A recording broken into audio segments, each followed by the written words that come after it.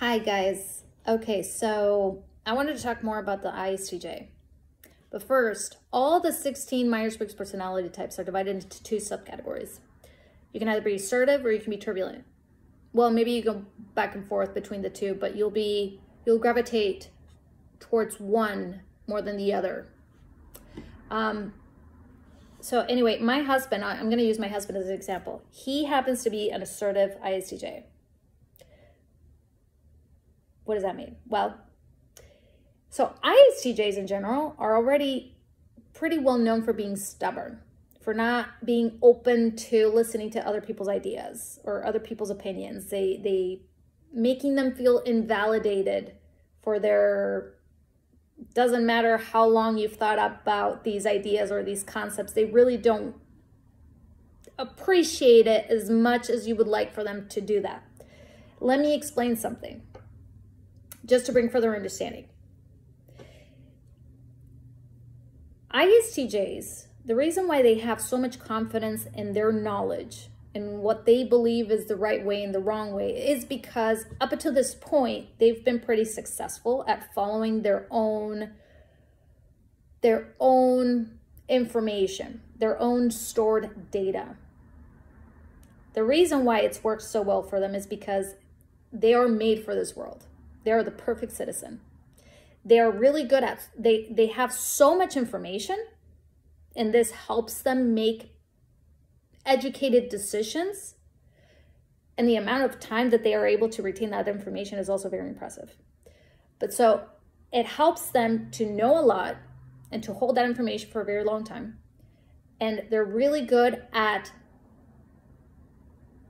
following the rules, following the system that's in place. They are good at and they have no problem maintaining the status quo. They have no problem respecting authority.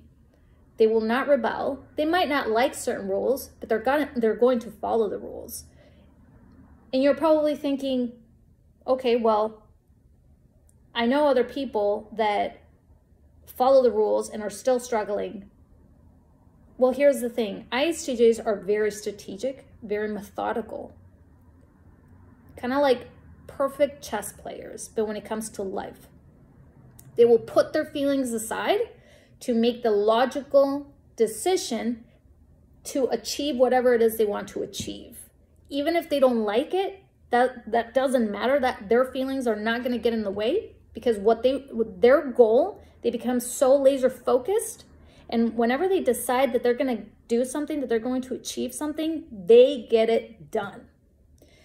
So, and that's something that is very, that you will find in an ISTJ personality type. They get it done. They're very dependable. And so that's why most of them, it's hard for them to listen to anybody else and what they have to say, because they've been listening to their own thoughts, their own information. And so far, they've been very successful. All of them are going to be they're going to be in a good spot in life because they're made for this life. They're the perfect citizen. They were made for this. And they don't struggle too much. They really, really don't. And so that's that. Now, when you come and present them an idea, like let's say something that's not very traditional or just a very abstract idea or something, let's just say aliens. Okay, let's say you start wanting to talk to them about aliens. They're not really going to entertain that as much, because ultimately what they value most is efficiency. So let's say they entertain that idea just because they're being nice. Well, what does the existence of aliens do anything for them and their efficiency? How is that going to make their life any better? So they don't see the point in reading or discussing the topics that INFJs like to talk about, because it doesn't do anything to make their life any better at all. So that doesn't mean they don't like to talk about it. They find it cool, they find it interesting, but that's where it ends. It's like reading a horoscope. It's like, okay, cool. Moving on, which is a good point. I understand that. INFJs are very people-oriented, and we want to understand the human mind, and I understand the reason why we want to understand the human mind. But for them, they don't see the need.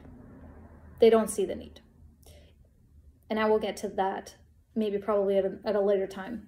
But for now, that's that. Now, a turbulent ISTJ will be associated with more negative emotion. They won't be as confident. They're going to second guess themselves a little bit more, which is going to be, it's going to make it harder for them to make decisions as quickly as an assertive ISTJ can make them. Both of them are ambitious. Both of them will typically succeed, but you will find that an assertive ISTJ will find it way easier to succeed and achieve their goals because they are so confident.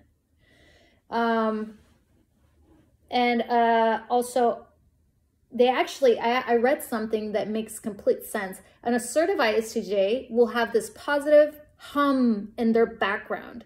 And that's another reason why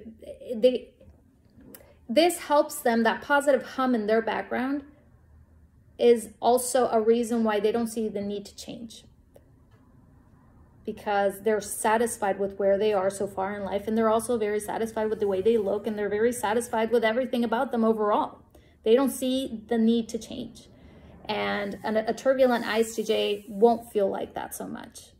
They will see a need to change because they second guess themselves, and they won't be as confident. But it's also a blessing in disguise, because that kind of will reduce some of the extreme personality traits that we will notice in an assertive ISTJ type. So yes, so that's that. I also just wanted to share that the Myers-Briggs personality assessment is fun. I'm not discrediting the report and what it says, because it's very crazy how accurate it is. And that's why it's very popular, because people notice that it is very accurate. However, to make a very big life decision based on what the report says would not be very good. I just wanted to say one last thing. I know everybody has their own list of priorities and what they look for in a partner.